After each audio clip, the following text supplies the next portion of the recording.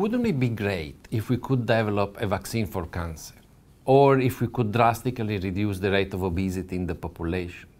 Or if we could completely cure diabetes with just one pill?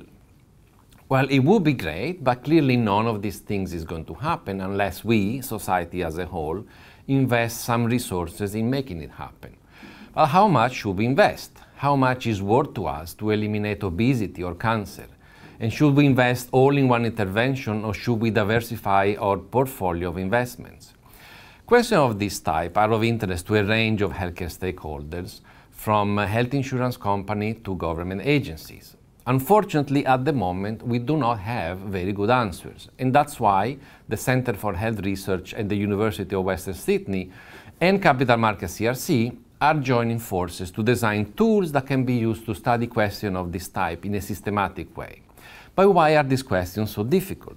To begin with, in order to answer them, we need to have some predictive tools. We need some model that allows to compare how the future looks like under two scenarios: the status quo scenario, in which we do nothing, and the intervention scenario, in which we make some changes, like, for example, eliminating cancer.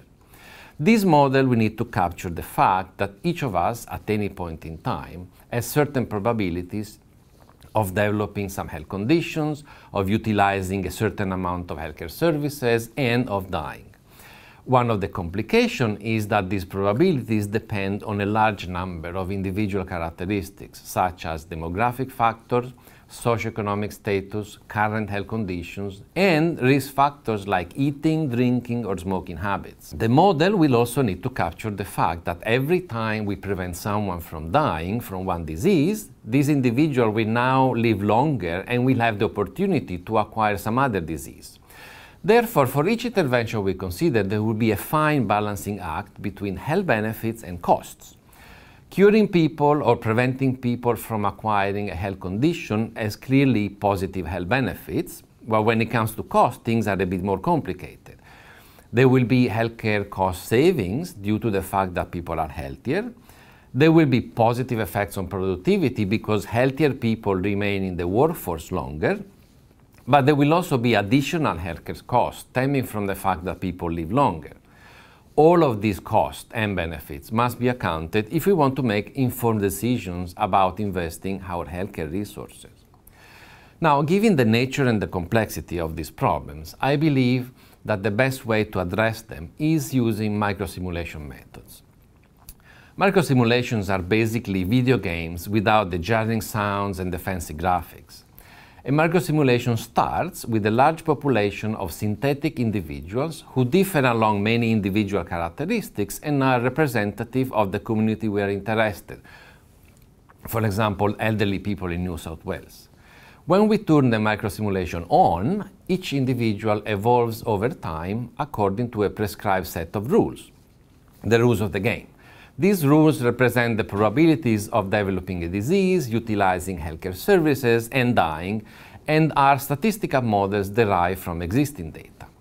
When we want to simulate an intervention, we change some rule of the game. For example, we make people stop developing a certain conditions.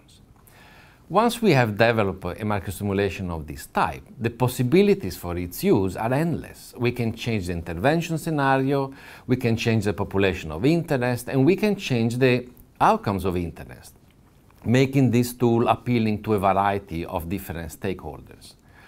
Developing microsimulation of this type is clearly a complex effort that requires several key ingredients.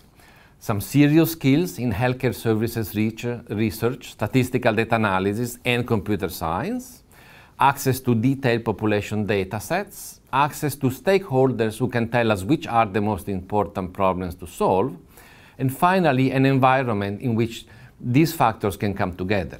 That's why the University of Western Sydney will be working on this project with Capital Markets CRC. Between the university, the CRC, and the industry partners, we will have all that is required.